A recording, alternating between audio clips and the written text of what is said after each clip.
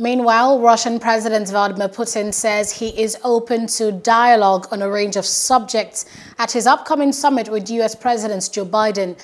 Speaking with U.S. television network NBC in an interview released by the Kremlin on Tuesday, Putin said that while relations with the United States were at their lowest point in recent years, there were areas of cooperation that could benefit both countries.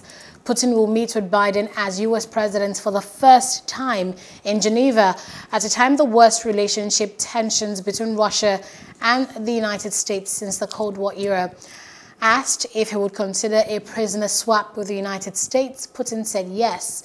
Washington has repeatedly demanded the release of two former U.S. Marines being held in Russia, and including Paul Whelan, sentenced to 16 years in prison for spying, and Trevor Reed, sentenced to 9 years for endangering two Russian police officers while drunk in Moscow.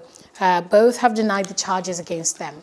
Hello, hope you enjoyed the news. Please do subscribe to our YouTube channel and don't forget to hit the notification button so you get notified about fresh news updates.